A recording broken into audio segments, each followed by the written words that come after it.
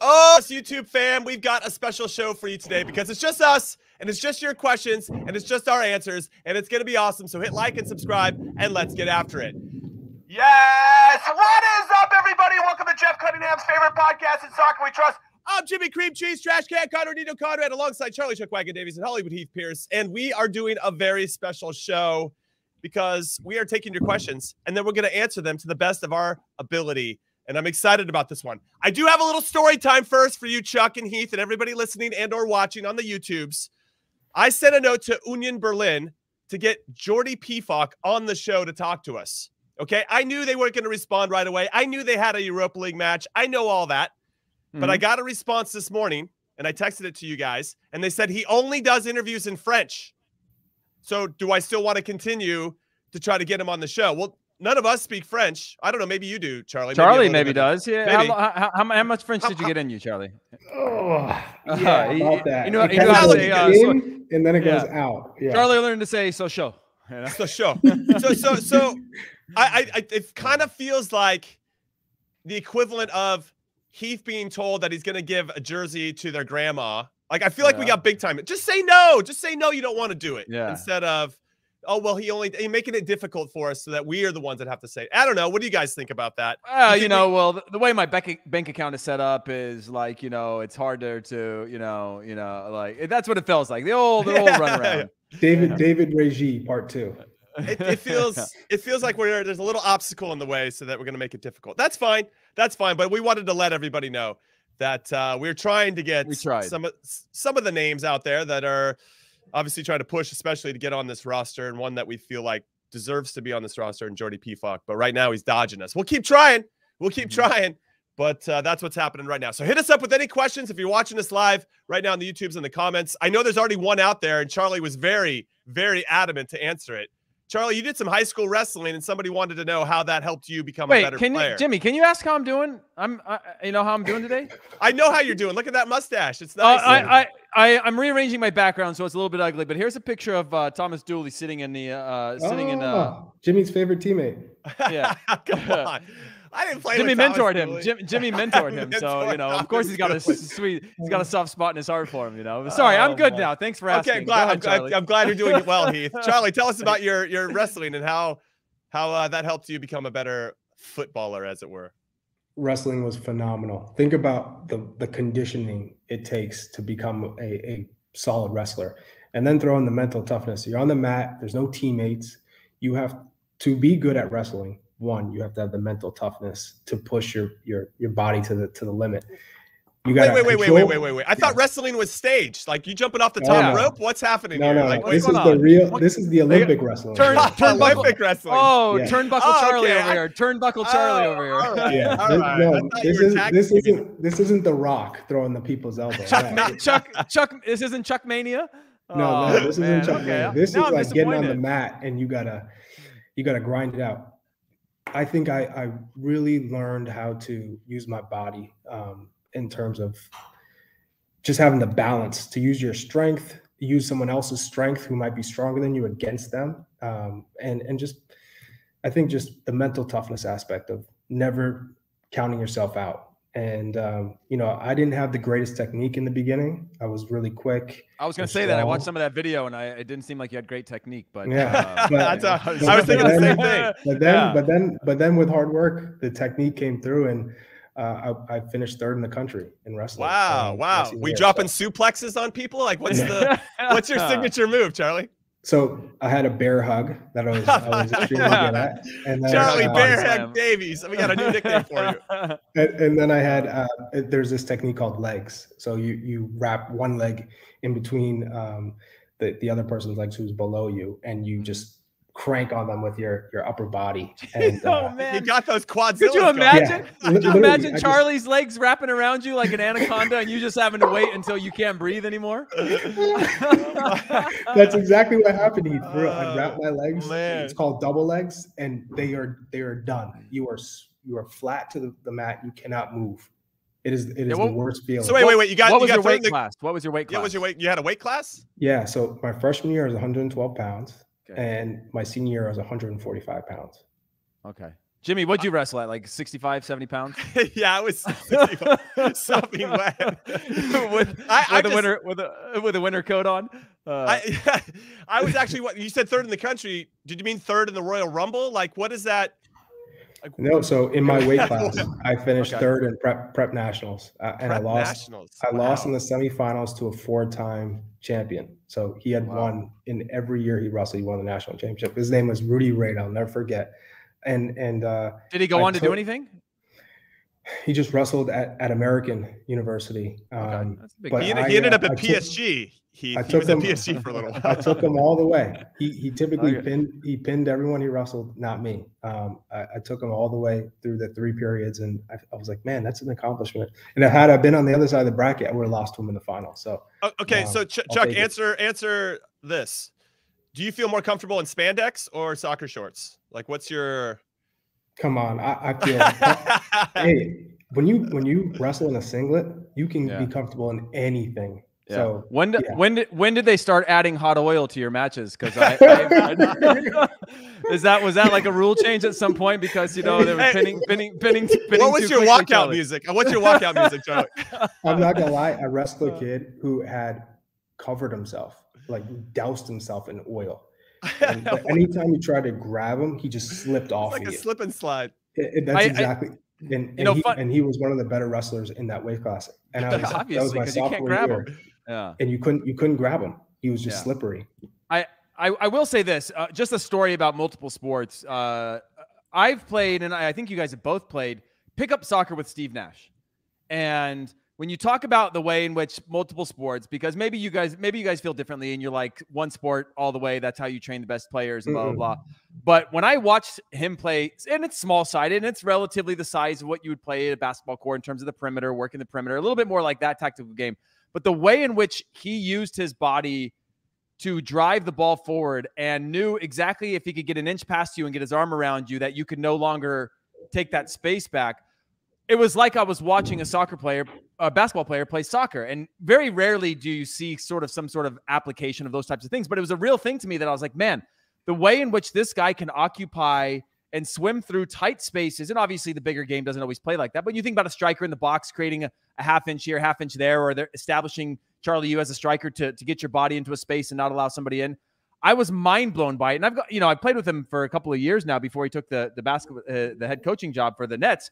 But every time I watched, I was like, there's something to this. And I played multiple sports growing up, but watching him at an elite level, obviously a first ballot Hall of Famer in the NBA, use space in a way that I've never seen a soccer player use space, because that's what he knew, was a really impressive thing that it just blew my mind that we don't have more direct application. Now he's a special case, right? He is a first ballot Hall of Famer. Like, he is an elite world-class athlete, but it just got my mind spinning on man, imagine if he went the soccer route, but still had, went through like Santa Clara basketball or something like that and played soccer. Like, what could he have taken at an elite level from one thing to the next that was directly applicable? And that was one that I was just mind blown. I can tell you one thing right now, that's direct applicable to this situation is I played Pop Warner football, and as a wide receiver, you have to make runs.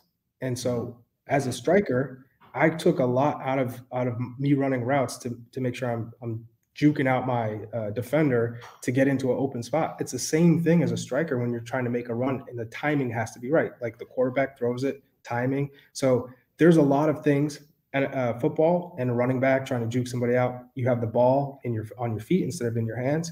I mean, it's the same thing, and I think that helped me in the 1v1 situation. I guess that means only Aronson. Hold on, Jimmy. That means only Aronson and Weah could play football, because they're the only ones making runs right now in the national team. Everybody else checking back. One hit, that he's done. Yeah, but everybody's doing 5 yards and checking back and saying, like, feed me. Like, no one's doing that. No one's doing the old school run to the corner. I'm more of a button hook guy. You want to button hook him a little bit. But now that reminds me why Chuck was doing swim moves during training on me when I was trying to get close to him. Just swim moving me as a wide receiver. I could see you being a quality punter, Jim.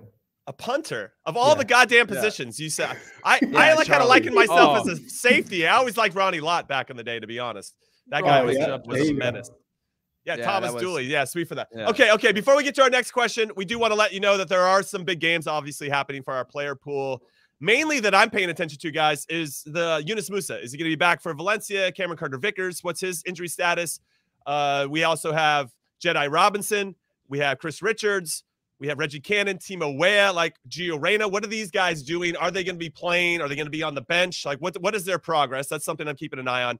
And then I think the straight matchup everybody should be watching this weekend is Juventus taking on AC Milan, because we could have Weston McKennie taking on Serginho Dest in that one, and that would be very, very cool to watch and see. So obviously, those will be the things we'll be talking about on Monday, or some of the things we'll be talking about. But we want to keep getting to your questions. Here's another one for us. This is from Jack on the Twitters. And Heath, I'll come to you first on this. Do you think Greg sticks with one captain in Qatar or continues his revolving door method? Seems like there's a lack of leadership because the captaincy is continually changing.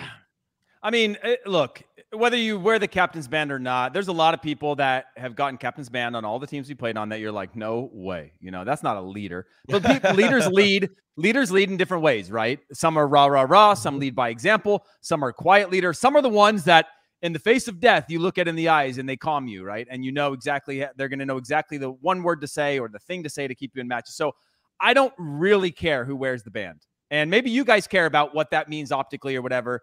So I'd love for you guys to answer that as well. But for me, the revolving thing, maybe it's a signal. Maybe when things are going bad, we read into it where it's like, oh yeah, that guy didn't do it, or that guy hasn't led good enough. I think that's more of Greg saying these are our leaders. These are our go-tos. It also has implications of like who can talk to the ref and who can, like, you know, whatever throughout the game. And that's why I try not to read into who wears the captain's band, but I do think there's a lack of leadership. But I don't think it's like depends on like, you know, I go and give it to Charlie and Charlie, you know, rips off his shirt and now he's, you know, the leader that we want him to be. And he's like, okay, now I got to embrace this. You're like, no, it's more of a reward than it is a responsibility, I guess, is the way I would see it. Well, okay. What about you guys? Question in the comments on YouTube, who was the best captain you've ever played with? That's a great question.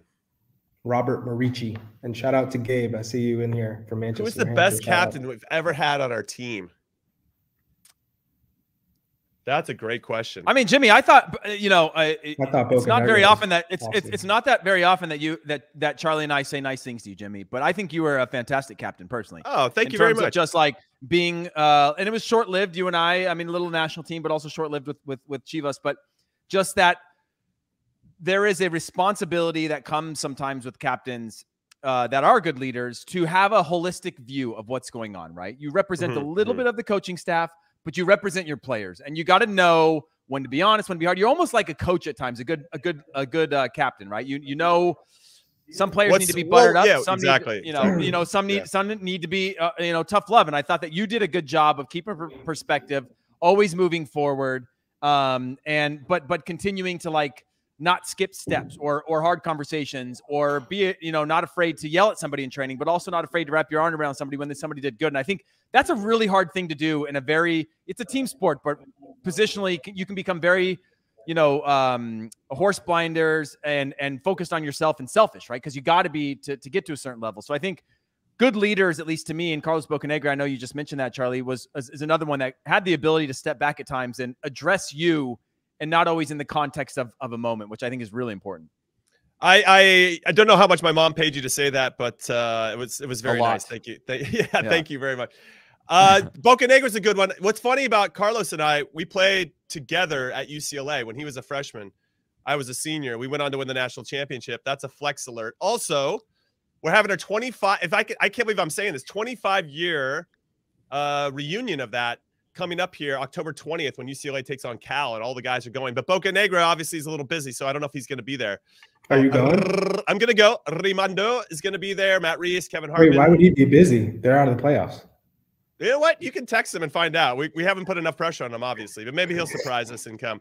But it's interesting in terms of captains and who you learn. I think you learn from everybody, even the shitty captains, in terms of I wouldn't have handled myself like that. I wouldn't have said I don't mind saying names. John Doyle was a guy that was definitely worried about his own patch of grass. And I learned that very early on, that he's going to be good at what he does. And if you suck, man, that's your career. And I wonder if it's less about him, John Doyle, as a person, and more just about that's just how you had to survive at that time of the game or the development of the game in this country, whereas every man for themselves, because there was so little money around to go get to the players, I feel like it was a sink or swim type thing. And you didn't really want to lift up the guys next to you because you didn't want them to play better and then ultimately take the money that you thought you deserved. So I don't blame him as a person so much. I think it was more just the environment and where he cut his teeth. Yeah. But I learned a lot from him. And I remember him shutting me down a few times, like, enough of that rah bullshit. You're just a rookie. You don't open your mouth. And I learned, I take little notes after feeling sorry for myself that I would never treat anybody else like that if I ever became captain. So I think that definitely bore some fruit. But there you can learn a little bit from guys that maybe even didn't wear the captain's armband. I remember when Claudio Lopez played for Kansas City. Obviously, the guy played for Argentina and Club America and Valencia and like just decorated careers. And how he carries himself, right? Just these little things that you're taking. To your point a little bit about was it Steve Nash, Keith, about just in terms of, I mean, that's more about spatial awareness, but even just in how they carry themselves, it makes a difference. And you do take notes on, if I ever become a leader of consequence, I want to carry myself similarly. I guess it is harder. It is harder said than done, though, because when you do take on that responsibility, it can be hard to always, like, it's very easy. We see coach. I would coach differently. I would do it differently. But when you have to wrap it all up and actually do it consistently, it does take time, right? It's not just the matter of like, I take this from that person, I take that, and I eliminate all this, because you still have some of your own habits that you have to break out of, right? As a leader. And I'd also say, in saying that, the captains that I've had that have made the biggest difference that I've seen work, and then I saw Julius, you asked on the YouTube section, what makes a bad captain? Well, in college, I had this captain, Guy Malamed. He was drafted by the Rapids. All right, giving us names. I like that. Israeli. He was like he was a 24-year-old senior in college, because they go. Was he a doctor with Billy Madison? In Israel. In Israel, you go in the army. So I remember he taught me an important lesson. I was dribbling, and in college, there are some players who aren't that great 1v1. And so I was kind of taking the piss and doing all these step overs with Megan and laughing. And he just came in and just chased me for like 2 minutes in this small sided game to try and cleat me anytime I got the ball. And one time he came close, and I said, what the hell is that? And he goes, play the game the way it's supposed to be played. When you're in a game, you treat training like it is a match. You don't disrespect your opponents like this. Play the game the right way. And that always resonated with me. I'd say great captain. Example of a captain who's teaching a valuable lesson to a young up-and-coming player within the squad. And then I look forward at Carlos Bocanegra. This is a guy who could work with two different groups in the national team, because there was almost like 2 cliques. You could even say 3 cliques. And he could kind of be in all 3, and everyone had his attention, or he had everyone's attention. And then for me, I'd always complain to him and say, Carlos, why is Bob always yelling at me? He's always on me. I can be on the opposite side of the pitch, and he's not involved in our 5v2 our possession, and he's screaming at me. I'm like, what the hell? And he goes, because he sees something in you. He wouldn't say a damn thing if he didn't think that you were going to be, something special. So I know it sucks. Just deal with it. So that's hard to believe, though. That's hard to believe, too, though, where you're like, it's when coaches go, like, it's when I'm quiet that you should be worried. And you're like, nah, yeah, but I'm also worried when you're yelling at me, Like, this is the whole, like, Bob saying, I was okay. I'm like, are you gonna I'm supposed to turn that into, like, unicorns and rainbows and be like, oh, he said the nicest thing. You're still thinking, like, what did he say? What does it mean? And then in terms of bad captains, we've seen it. A player who is probably only worried about themselves. More talented players. Right. And the coach says, I'm going to give this captain to try and get him to be bought into the team and be like held accountable. And it does nothing. And we've seen a lot of players who are just selfish, only care about themselves and their stats, and could care less about leading a group and uplifting others instead of putting people down. Yeah, that's there's so many. I think we have a lot of stories, and I actually want to dive in about your 3 cliques on the national team, but maybe we can save that for another time. Now, those cliques just naturally evolve as you start to gravitate towards people that you like spending time with. So I understand where you're coming from, but cliques can also be detrimental to some team environments as well. Not to say that it was. I'm just saying that it could. All right, let's get into another question. Andrew in the chat says, who is the out of left field player that's going to make the World Cup roster for the U.S. when it gets announced on November 9th? Charlie, I'm going to come back to you. Heath, you can think about this for a second. In that bucket of possibilities, it's Jordan Pefok is one of them. and that would catch everybody off guard, being like, "Oh, would it though?" Okay. I mean, everybody expects it though. Okay. No, I think expects that he should, or thinks they should. He should be in there already. Tim Ream. That would be out of left field. I would say probably at this moment, Sean Johnson, because Ethan Horvath and Zach Steffen and Matt Turner are the top three. Good shout. And then I'd say Joe Scally, Jordan Morris, Arriola. I think Arriola. What's crazy though, Charlie, is he asked who's the player, and you're talking all the French players. So give us a player. Who's the guy? You know, you're giving us all the French, which I actually think is great context because I wouldn't have thought of those players. But I'm just saying this is the pool. Okay, so who would be your one? Is it Pefok? Yeah, I'd say Pefok. I do think Pefok is left field just because it's never made sense to not. I mean, Jimmy, it's never made sense to not bring a player in and go like, I know what I got from them. I'm going to save them for the World Cup when they're in top form. Yeah, no, I get it. You know what I mean? Like, I know we're trying to justify that. It's like Greg knows what he's got from there and he needs to make some other decisions, which is also true, right? We needed to see Sargent. We need to see Ferreira. We need to see Pepe. I get that. But at the same time, you go, yeah, but then just bring an extra player into camp. Bring a 28th player. Bring a 29th player. Who's going to stop you? Like, right? Bring the players in that are part of the group. It's crucial hours that they're hanging out in the locker room. They're hanging out on the field. They're hanging out around the hotel. They're spending time together. They're gelling. They're forming. And that's a really important factor. And so I do think that's a left field shout for me also.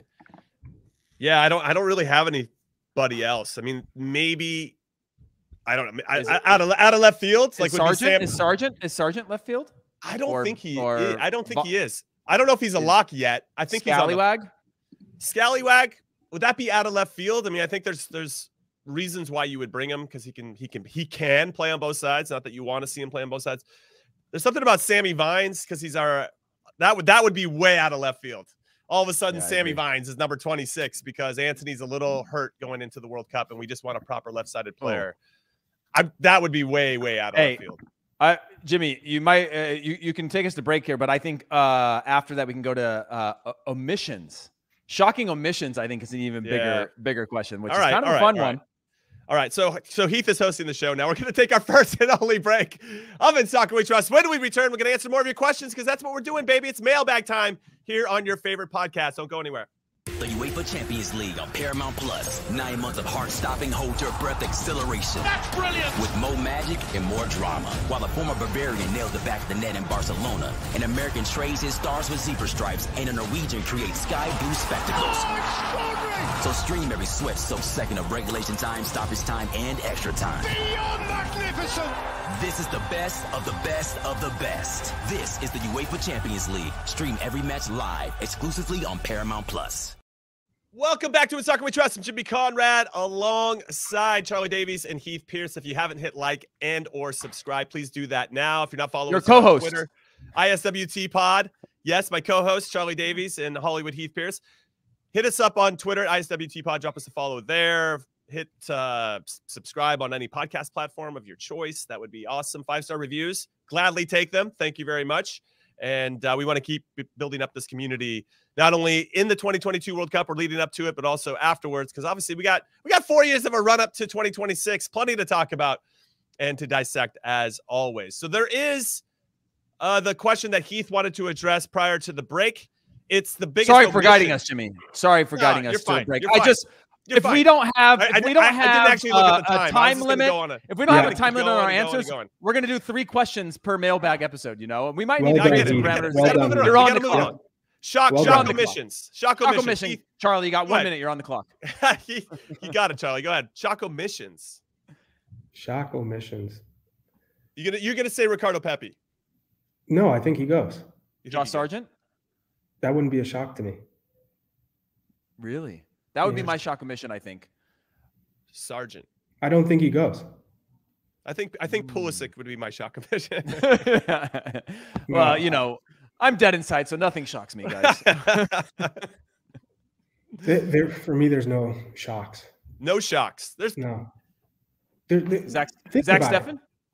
You have to tell me a shock omission is a player who's been included in the group from qualifying to now and is not going to go. There's not one player. There's Jordan not one. Morris. Not one player he'd be shocked about. I mean, we could lose somebody. Okay. We could lose somebody to injury. Would Arriola be a shock? Not necessarily because you want him there, but because of his role with Greg Berhalter, and we know that Greg likes him. If he didn't go, would that be a shock? A guy that he's gone to the most caps under Greg Berhalter? Yeah, I'd be shocked. I would be shocked. I just wanted to preface that because somebody might get hurt. Somebody might be hurt. I mean, we saw yesterday got announced that Kyle Walker, who, and I mentioned it yesterday, I mean, he could be out. Yeah, but that's not a shock omission though, because he's that's injured. True. They got hurt. You got to be healthy. That's true. So like it's a decision that was made, not an injury. Like you're cut. You're cut. People are saying Berhalter is going to be the shock omission. Like he's out. He's just going to resign before the world. You know, I've had enough. There's only so many bounce passes and cool shoes you can wear.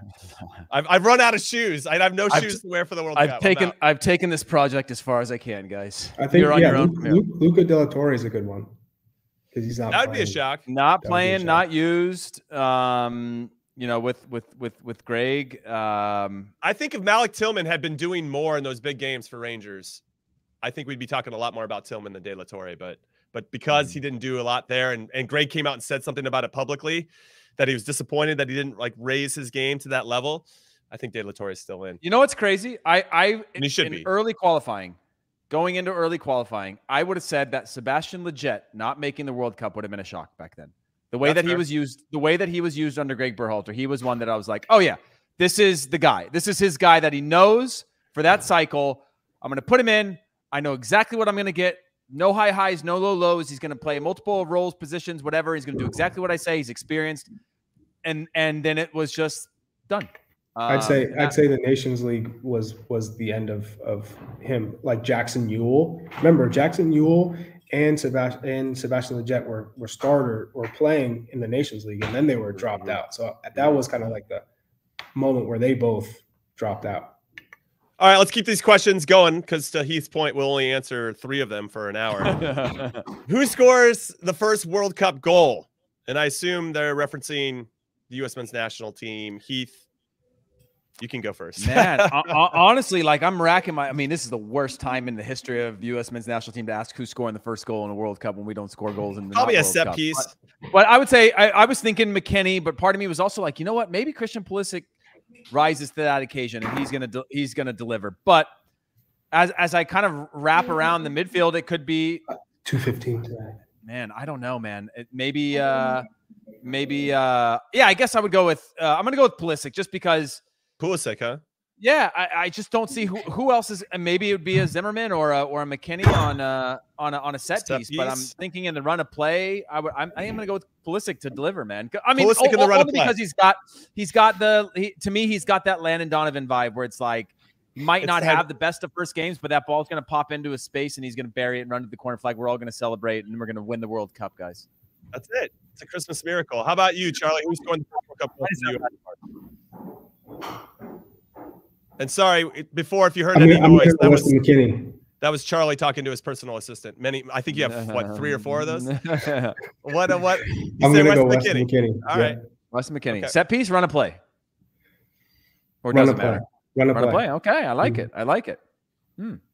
Clutch. I think to blow people's minds, for their minds to melt. Matt Turner. Dest. You're going to go Dest. No. I'm going the number 9, Jesus Ferreira, baby. He's going to find the back of the net, and then he can shush all the haters on the way to the quarter. Charlie, it's going to be wild, Charlie. That's what we all want. Ferreira going to score from the bench, man? Where's he? He could come off the bench and score too. I don't know, but I'm going to. If you allow me to say this, the number 9 will score, then that kind of gives me a couple options. But I'll just go out. I'll put it out there and say Jesus Ferreira. I'll give you I'll give you the number 9 position because that's probably a hotter take right now than Charlie's or mine. It's just I'll give you 3 strikers.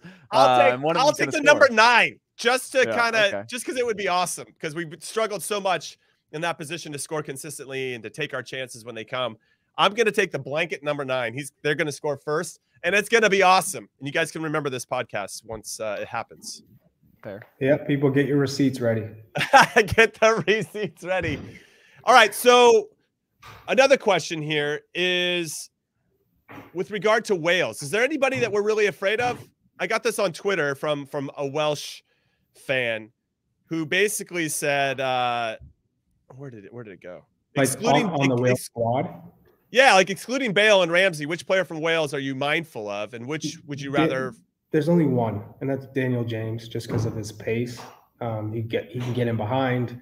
Other than that, you're not worried about a single player on Wales. Well, there's a 6'5" Kiefer Moore that plays the number 9 that can just slam dunk headers. And given that I lived through the 2006 experience and saw it with Jan Koller, who's also like, well, he's 6'8" and slam dunked on us when Czech Republic beat us 3-0.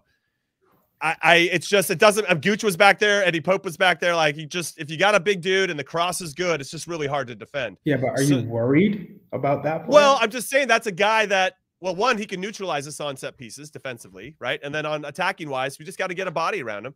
I don't know. Am I worried? No, I'm not really worried. But I also want to be thoughtful of, okay, if Daniel James is to your point, or Gareth Bale is occupying a lot of space, and all of a sudden they can get crosses off to this big dude. Maguire. I don't know. Harry. Gabe is saying Dan James is incredibly fast, but he really can't finish. Well, and we'll take that. In the World Cup, all it takes is one crazy run, and the shot goes off a defender deflection, and there's a tap in. I mean, it's just a player that can create havoc. He causes problems with his pace. Just that alone is worrisome, considering our outside backs are so involved in our attack and so involved with providing our width that occasionally it could take a center back having to come out of position. He gets beat, and then you're 1v1, 1v2, 1v3. It's not ideal, and that's why we might have to change our tactics in the World Cup. I mean, it's great and all when you can keep possession, but that's not our strength. I think we all know that, especially hearing from Jermaine yesterday. We just got to defend and counter and win in transition, and not be so kind of obsessed with being in the opponent's half and keeping the ball when players don't. I don't think necessarily all our players feel comfortable with the ball. Yeah, we're built to run, baby. We're built to run. Jimmy, I got a question for you. Well, really quick. I just want to throw in there that Kiefer Moore just scored a couple weeks ago against Belgium. So it's not like whatever. I'm just saying, it's not like he's he plays for Bournemouth right now in the Premier League. Only 1 goal in 7 games. But that would be a person that I would. Well, I'm a center back, so I'm always thinking about other strikers. But go ahead. Go ahead, Heath. Knowing that we go into every World Cup thinking that we're going to play with our 11, and it never happens, right? You almost use all your players generally in a group stage, or at least like 18 of them. Do you think there'll be a lot of rotation? Either of you guys think that there'll be a lot of rotation? Jimmy, starting with you, just in terms of like, okay, maybe not your center backs, maybe your center backs, right? Okay, maybe your central 3 is the same. Maybe you're in yellow card trouble. Maybe you could rotate your strikers or your wingers, or depending on who you're playing. Do you think there'll be 7-8 player changes? Not 7 or 8, no. 3 or 4, but like 8 over a couple of games? I don't see that unless you have a draw against Wales and you're going into the England game and you're almost like, we're going to concede it, but we're going to make some changes. Maybe there's a couple of guys that picked up yellow, so you're not going to play them against England because you want to make sure that you have them for Iran. And then some of those players end up doing well against England. Maybe you get a surprise draw, somebody, and you made 4 or 5 changes. You're heading into the last game against Iran. Then you're like, what do we do? Players that played well and took that opportunity against the strongest team in the group, do you take them off all of a sudden? Do you go back to the guys who maybe didn't play as well against, those are the questions that, you got to start preparing for. And that's probably plan B, plan C in the grand scheme of things. If we finish 1-1-1, goal difference is going to probably be pretty pivotal. So I wonder if we draw Wales and then we go into that England game, to your point, Charlie, where we not necessarily expecting to lose, but we're going to be thoughtful not to get too stretched because we don't want to lose by 3, right? Because we want to give ourselves a chance in that last game against Iran to win it and take our 4 points and book our ticket to the next round. So, yeah, I don't know. I don't know if there's a direct answer to your question, Heath, and we always like to tap dance around answering directly anyway. That's part of our charm over here. But I would say that I could see a center back change from one game to the next based on the opponent. Like if we do see a Kiefer Moore against Wales, do we want a Cameron Carter-Vickers against him because maybe they're around the same size? The way that Wales tries to attack space, him and Zimmerman. Carter-Vickers 5'10"? No, he's bigger than that, isn't he? No, he's on the smaller side for a center back. No way. Yeah. He looks like a giant out there. No. Wait. I'm looking it up right now. He's 6'1". It's not bad. He's a small 6'1" though. Okay. Well, I'll let you tell him to his face when he ever comes on the show. Hey, you're a small center back, dude. So Cameron Carter, I mean, that's just a player. Okay. I mean, if we think that's where Cameron Carter-Vickers is strong, you know, I think it's situational in some ways. And then England obviously going to provide a different type of opponent. And I could see us switching the center backs. Midfield, I think, is going to stay the same unless somebody gets hurt. And then the wingers, I think there's going to be some rotation, and the number 9 as well, potentially. So I could see 3 or 4 changes per game. Does that feel too many? That feels like too many, maybe. Yeah, I mean, but England's going to be that oh shit moment, right? We like our chances against England until the day before England. We look at that lineup and we go, oh man, that's England. You know, that's a big England. And so you got to make tough decisions. You're going to play them straight up. You're going to bunker. You're going to counter. We've struggled now with a high press. We've struggled against low blocks. Like, how are we going to play straight up? Or are we? You know, go hard. For me, against England, we're doing exactly what we've always been good at. It's in our DNA. Sitting back, trying to hit them on a counter, try to score on a set piece. Like that is us. We just got to do it collectively with a lot of energy and with a lot of pride, and you're going to get everybody behind you to win that game. There's no question with that. It's the Wales and Iran game that I think are trickiest for us, because how do we actually want to play in those? Do we want to play to our DNA, or do we want to try to evolve in some ways and try to keep possession, as we've tried to do against Japan and Saudi Arabia, not to great effect? Those are the games that I think are the trickiest. The England one for me is pretty like black and white. Like they're going to be the ones that are the protagonists. They're going to be on the front foot. We're on the back foot, and we have the guys to run. We might actually have our best performance against England because we're actually staying truer to our DNA, or at least this collection of players and what we're best at, than the ones where we're maybe trying to do more than we're capable of. And I mean that as kindly as possible, because we do have moments where we can play around a lot of people, but I don't know if it's sustainable currently with this group, because our group just likes to run. We got runners. Charlie, any thoughts on that before we move to the next one? And I'm going to give you the next question while you're adding to that, so you can just roll right into that. Which player getting injured would hurt the most for this squad? Tyler Adams for me. Tyler Adams. Yeah, I don't think there's anybody that leadership. Yunus Musa is right there. Yeah, I was going to say your favorite player, Tyler Adams, or your favorite player, Yunus Musa? My favorite player to watch is Yunus Musa. Okay. The most important player on this team. There we go. That's the distinction we've been looking for. I love it, Charlie. I've been so confused for a few days now, and you've now made that clear for me. Sometimes it's very hard for you guys to get it, but here we go. He's on another level, Jimmy. You know, we just got to try to get that context out of him so we can understand it. You know, it's good. Nothing but love for you. So Adams, everybody Adams. I think Adams. I think so. I think so too. Only because everywhere else, I think we almost have not a like for like, but we have something applicable. We don't have anything close to an Adams.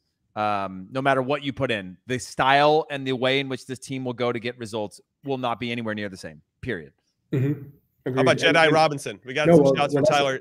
Well, that's the thing with Jedi Robinson.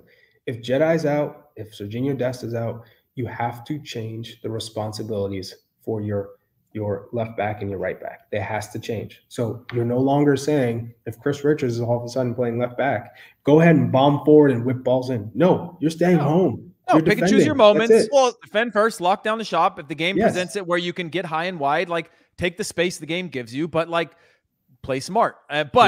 Again, when you think about no Jedi Robinson, I go, well, Chris Richards, okay. At least I know I'm going to have a top-level defender in that position. You could almost move into a back three in some ways in the attack, right, where Richards can then occupy the left side, and then you're just pushing Serginho Dest up a little bit higher. So there are ways to get around it. I'm actually looking at the USA-Portugal 2002 World Cup, because that was the game where I believe we had Frankie Haydick just following Luis Figo around. Like, that was the game plan. Like, Frankie, you're just going to sit on Luis Figo no matter where he goes. But if he switches sides, doesn't matter. We'll adjust according to where he is. But Figo wasn't good, was he? No, he wasn't good because... Come on, Christopher Walken. I've heard of him. Comments. He totally disagrees with us. And if Tyler Adams gets hurt, then you play Musa in the spot. Musa is not a defensive midfielder. He can't win challenges like Tyler Adams. He doesn't cover ground like Tyler Adams. This is Christopher Walken's first L of a comment. Yeah, you gotta get We're not talking about build-up. We're not talking about Tyler Adams and build-up. You know, we're talking about Tyler Adams in transition. Tyler Adams running out to the sideline to put out a fire. Tyler Adams tracking back in transition. Yes. All that's what we're talking about. The intangibles too. He's also a great leader. You lose that leadership. Who else is our leader on the field? The number one most important aspect of that position is protecting the back four. You are balanced. You are back four needs protecting balance. too right now. So Tyler Adams is the most important player in this group. Yeah, come on, Walken.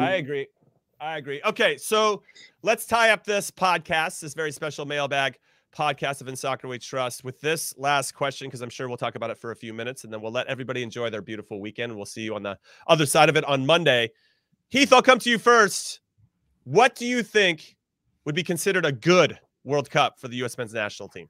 Weirdly, give me some details. Don't give me the getting out of the honestly, don't give us the Jermaine Jones politician answer. But weirdly, if you look at just some of the themes right now, it feels a lot like we're playing this whole youngest team at the World Cup. It's the youngest team at the World Cup, and like at least we've got this, like now we're bumper bowling, right? So now no matter where that ball goes, it's going down to the pin. He's trying to set this up, Jimmy. Come on. I think we had this conversation. I think this team needs to score goals. I think this team needs to get points.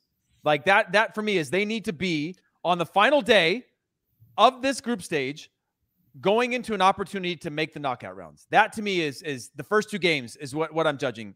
Going into that final day with an opportunity to go to the knockout rounds. If they're on, it's at least, I mean, it could be a point. It could be 3 points. Is there no. But I'm saying they need to be in contention so that they go into that third day. They win, they're in. They draw, they're in. There's some circumstances. Jimmy's taking the easy way out. He is. Well, no, I wanted to add, though, is there a certain style that you want to see us play? Because as I've told in the story before about Jurgen Klinsmann and questioning him about a would you rather, it doesn't matter for you how we play as long as we get the points and get out. No, I do not. Going into this World Cup, I've watched every World Cup. I've enjoyed every World Cup because when the U.S. fights, that's all I care about. And yes, do I think we'll have moments to be able to play? Will I see some of our spectacular talent come out in things? Yes. But did you not watch those last two camps? I did watch them. Play a certain way. I'm trying to forget those. Baby out with the bathwater. Go in there, fight. You're going to have a game plan. And if the game presents you things, then you take those opportunities confidently. Of course. But I don't want it to be, I don't want there to be this paralysis through analysis where, this happens like this sequential, like this or that, this and that type of thing. No. Get rid of all of that. You don't want to play any would you rather? No, go back to Nations League. Go back to Gold Cup. What won it? Set pieces, fight, desire, all those things. We're in a World Cup. We'll worry about the rest for the 3 years after that and how we're going to win 26. I agree with you on the point that we got to take what the game is giving us. It's always the key. If Japan's going to take away the mid-block, you just play long, baby, and we'll turn them around and play from there. You have to recognize what's happening and be fluid with your decision-making. We're going to continue to reemphasize that over and over because it's super important. Hopefully the guys are listening. I'm sure they love our podcast. Maybe they don't. I don't know. Charlie, what about you? What would be considered good for you out of this World Cup for the U.S.? Getting out of the group. That's it. I'm not lowering my expectations. This team should get out of the group. I don't care what these past friendlies look like. I don't care some of the downs that they've had. They need to get out of the group. That is the standard. That is the bar, getting out of this group. And it's not the group of death. You should beat Wales and you should beat Iran. It's not going to be easy at all. And if you take 4 points, awesome. But you should get out of this group. I agree with you on that. And I think that is the standard and the expectations that we should have. My hopes, I guess, still feel cautiously optimistic because we're going to suffer. And I'm curious to see how we do with that suffering. Every team suffers, even the ones that are going to end up with it. Well, no, getting out of the group. I agree with both of you. I would add in an element of, I guess, in terms of what we saw from Japan. Ricardo Pepi scored. Let's go. We're going to win the World Cup. Let's go. I'm telling you, Ricardo Pepi, every time he plays the game, he's on a tear. He's on a tear. Absolute tear. I said he's going to the World Cup. I said it. I know it. And I feel that if he keeps going, well, that's why we're going to get out of the group. That's why number 9 scoring first for us, everybody. But there is an element of this evolution. Like, in doesn't theory, matter if there's a pen. It's a goal, in theory, the generation that was before us, and I know that you guys think I was part of 5 consecutive generations, and I appreciate that. But they should be stepping on the shoulders of the previous generation. And you want to see that growth, that we're getting better. And we are. We're obviously producing better players, playing with better teams that are consistently performing at high levels. But now that's all got to come together here. And if they don't have the elements that actually made our country special, which is that fight in particular, then that's going to be disappointing if we kind of fall into, well, we're so talented, we don't have to have the fight, which is, we saw a little bit of that. So if they can get back to what makes our country special and add in the talent that they have, I think we should have the expectations that Charlie have to get out of the group. And I'm curious because we don't know for sure. We're going to have to look back in 5-10 years and see. But this experience that they're going to get in 2022, everybody knows that this is going to be valuable experience for them to have tremendous success in 2026, where my expectations are going to be off the goddamn charts for us to do well, especially at home. Quarterfinal, semifinal, minimum. I'll throw it out there right now. But they need that experience from this to help them build for that. So all of it's going to be a positive if we can find that. I'm trying to build silver linings if we struggle, but that's kind of where I stand. And that's what I got. Also, there's another question, and I'll finish it up. And if you guys want to chime in, you can. Should Greg Berhalter still be the manager after this? I said it before. I say it again. I don't think any coach should have the national team for more than one World Cup cycle. I think the players need to hear a different voice and to have a different type of juice inside the culture, and everything needs to keep going. Even though I was the beneficiary of Bruce Arena's second cycle, I still think that the team needs to hear a different voice, because I think some of those players that had been around Bruce maybe didn't respond to him in the same way as they did in the previous iteration. I don't know if you guys want to jump in on that. No, I just think that it's whoever it is, and they need to progress it forward, not come in and blow the whole thing up. I agree. I agree with that too. But I do agree. A change is good. And also, do you think it should be foreign? There's been some shouts that we need like a big name foreigner to lead us, Charlie. And I actually don't necessarily think that's the case.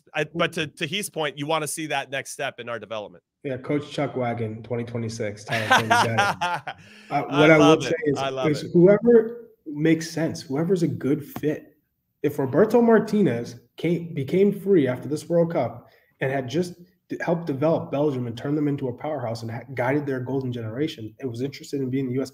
men's national team manager, then yes, that makes sense. That's a foreigner, but that's one who has had experience developing a culture within a group and making the best, or getting the best out of everyone. So it just depends on who's available and what's their interest level. Yeah, it's interesting. So I think that's probably what I would go into it, not with a preconceived notion of it has to be American or it has to be foreigner. No, that's a good shout. I like that. All right, we're done. Mailbag is over. Podcast is over. And Soccer We Trust is over for this week. We will see you on Monday. And we're going to get into everything that happened for our player pool this past weekend in their club teams and any other big news. There's always some big news to discuss, as always. So we'll see you then. On behalf of producer Dennis, producer Alex, Charlie Chuck Wagon, Davies, Hollywood Heath Pearce, I'm Jimmy Conradino. Conrad saying thank you for listening and watching in Soccer We Trust, as always. And we'll see you soon. Later.